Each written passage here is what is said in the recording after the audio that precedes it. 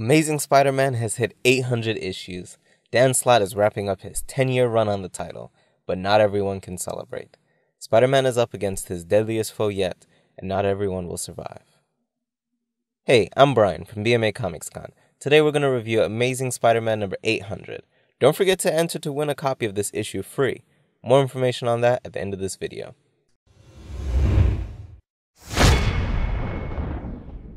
Previously in Amazing Spider-Man, Norman Osborn has been injected with nanites to prevent him from accessing the Goblin serum that flows through his blood. So he teams up with the Carnage symbiote to purge himself of Peter Parker's nanotechnology that blocks his power. Now combined with Carnage, he has become Red Goblin. Peter fails to defeat Red Goblin and gets a broken leg for his troubles. So he calls on the Spider family and friends to help him, but Red Goblin doesn't possess any of the normal symbiote weaknesses and nearly kills every one of them, until Agent Anti-Venom shows up and proves to be his only weakness. Flash Thompson, Agent Anti-Venom, uses all the energy he has to save and heal Peter and the Super Friends, leaving Flash out of commission. So Peter races off to stop Red Goblin from killing Mary Jane and Aunt May. Peter is late getting to each of his loved ones, but luckily two of his enemies have redeemed themselves by holding off Red Goblin until backup arrives. To try and even the score, Eddie Brock gives Peter Parker the Venom symbiote, so now Peter races to the old Oscorp building where Red Goblin is trying to get back his old company. That is where Peter confronts Red Goblin for the last time. In this fight, Norman reveals that he has poisoned half of Spider-Man's friends and family and could easily kill them with the snap of his finger.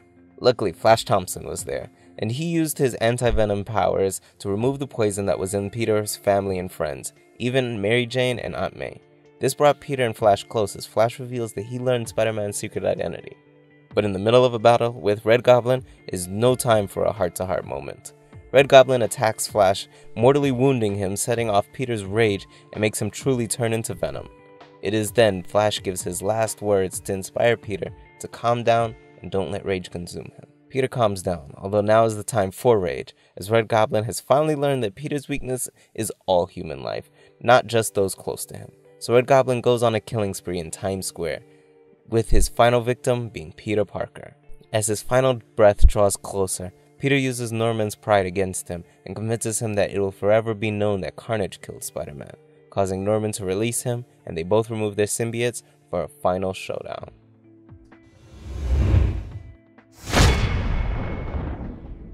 First off, let me start by saying I'm sorry for leaving you guys hanging like that on the end of the book. I just realized I haven't given away a copy of this to the winner, so it's possible at this time not everyone has read the story.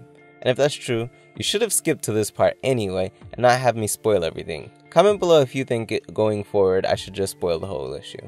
It's a good thing that this is an oversized issue, because I don't know how they could have closed the story in a normal 28-page issue.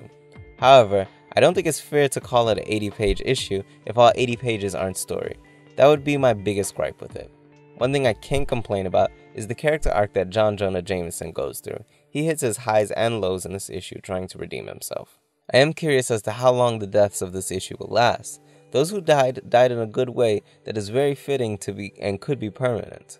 And if there ever were a lasting death in comics, it would be in the Spider-Man book.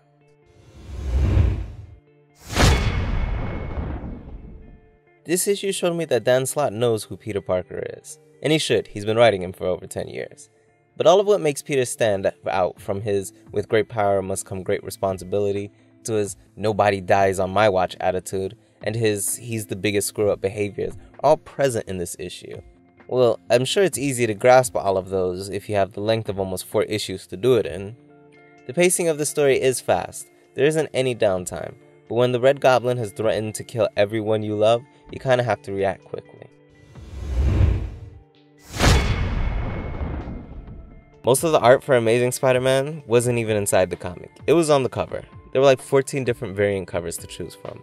You can go to the link in the description and take a look at the different variants, and let me know which one your favorite is. I got the Greg Land and Raquel Rosenberg one. It was going to be either that or the John Romita Sr. Each chapter of this issue was drawn and colored by a different team. The good thing is that they followed a similar style, and the story to me was compelling enough for me to not notice until the end. The last part, Goodbye, drawn by Marcus Martin and colored by Montessa Vincent, is much different than the rest of the book. Besides that, I really like the art in this issue.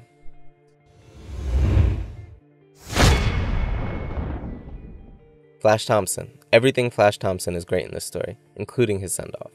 I didn't read his Agent Venom comic, but now I wish I had. He is a really cool character, and I really like the irony that he used to bully Peter, but also idolized him unknowingly. Then the way that they turn around and have Peter take inspiration from him, I really like that. I like that he got to inspire his hero.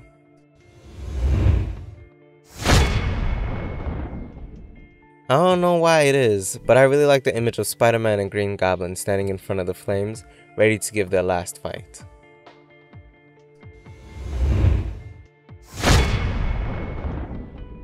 I'm giving this comic 9 out of 10 stars. It has everything you could want in a Spider-Man story. Callbacks to your favorite parts from his past, a couple of your favorite Spider-Man villains and friends, and the return of the black suit Spider-Man.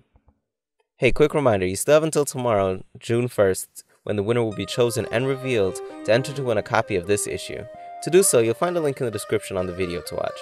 Or you can just click the card here and see what other comics came out yesterday, May 30th. With you guys' help, it looks like I'm going to hit the goal of 250 subscribers by June 1st. So I'll have a second copy of this issue added to the giveaway. So please subscribe and leave a comment on my video, New Comics for May 30th, 2018. Thank you guys for your time and for watching this video. I hope you enjoyed it and give it a thumbs up.